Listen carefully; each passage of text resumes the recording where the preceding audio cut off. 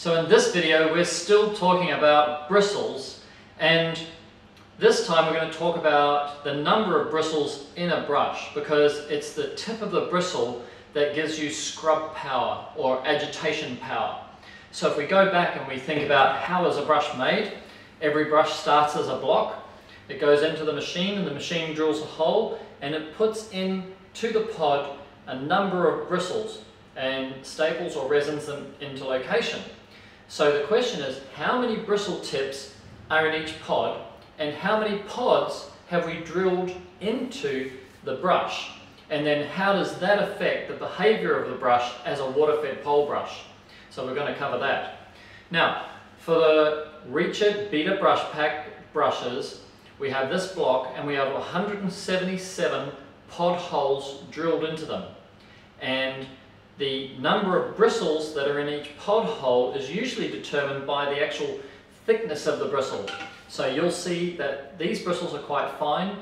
We've got bristles that are more fine and we've got bristles that are more firm, and that's going to change the actual bristle count.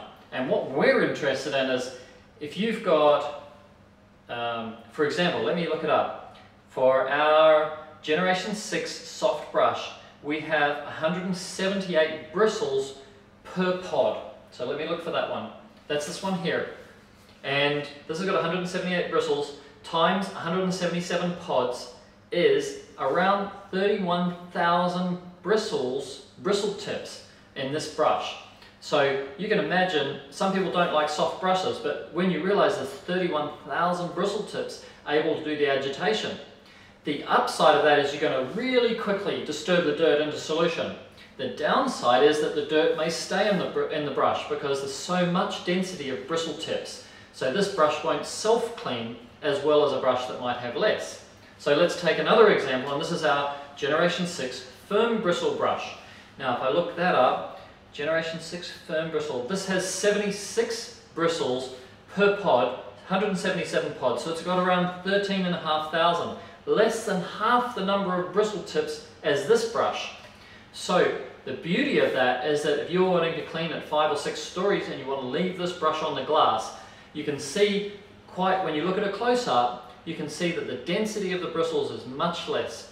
So that means that this brush here, the firmer bristle brush, is going to have much more capability of self-cleansing, allowing the water to wash the dirt out through the brush.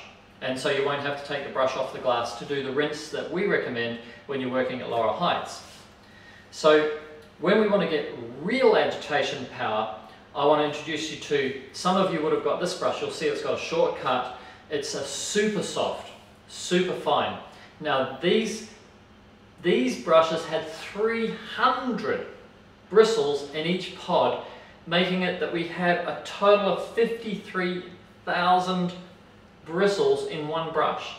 And again, we had lots of people saying, I don't like the soft brush, I don't like the soft brush. And I just write to them and say, hey, give it a go. Try it, especially on regular clean or cleans that are not so dirty. And they all wrote back and said, wow, amazing. You know, because you can really, just 2 agitations, you've got 50,000 bristles every time you move them, scrubbing across the glass.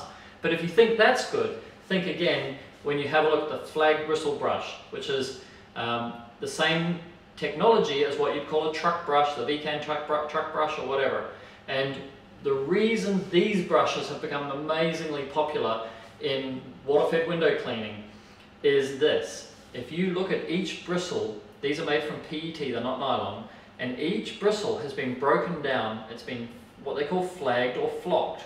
And on average, you could say that there's 10 micro bristles per bristle in the pod.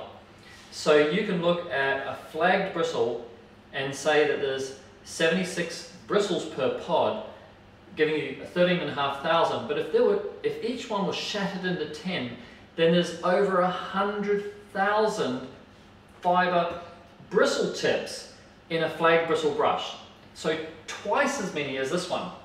And you can imagine if you're wanting to get dirt into solution, you just want to disturb it off the glass, and it's not caked on and it's not hard, it's just dirt, and you just want to disturb it, get it into solution and get a rinse going, then you cannot go past 100,000 fiber tips scrubbing their way across the glass and just disturbing the dirt quickly into solution. This is a very, very efficient brush. So, what does this mean? The number of bristle tips in your brush in relation to water-fed pole brush design? Well, it's about agitation efficiency, and it's about the rinse process. So you could take a firm bristle and it's got less bristles, so less agitation as far as the number of bristle tips. Each bristle tip is actually bigger, so it's stronger, so it's got more dig. So you could say, okay, I could use that in working at heights, because it's going to be self-cleansing for the rinse. Yeah? So for rinse efficiency, this is a great brush if you're going to have to leave the brush on the glass. But for agitation efficiency, you can go to the flag bristle. The downside of the flag bristle is that it's so dense. You look at it, it's so dense with fiber ends that you know that the dirt is going to stay in there. These brushes hold dirt, so you've got to take them off the glass to rinse. That's all it is. So you use the bristle to agitate and you use the jets to rinse. If you believe in that philosophy and you're working below 4 stories, then this is the most efficient brush in the marketplace. High amount of fibers to do the agitation. Take it off the glass, no different than you would with your T-bar. You always take your T-bar off the glass and then you use your squeegee. So take it off the glass and use the jets to rinse. Again, if you're in a situation where you need a self-cleansing brush, then you might use a firmer bristle brush with less bristles, or if you're in a situation where you've got really rugged cleaning job, then you're obviously going to go to a firm bristle brush. And the beauty of this is the water from your jets, remember you've got 4 jets in a reach at beater brush, the water from the jets is just going to wash out and wash between the bristles and allow you to rinse more efficiently and more effectively. So send us your feedback, tell us the information about where you are in the world, what you're doing, what job you're working on, and what your impression is of the beater brushes and what you think that we could do to alter or improve them. In particular, this relationship between the number of bristles and the agitation power and the influence of that on the rinse process.